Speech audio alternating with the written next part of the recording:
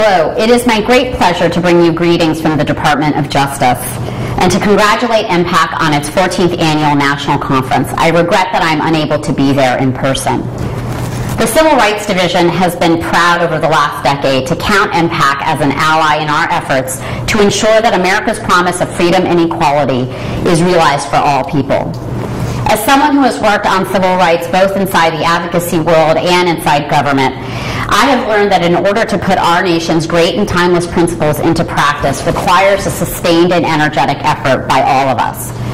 As such, I think the theme of this year's conference of working together to make America better is particularly appropriate.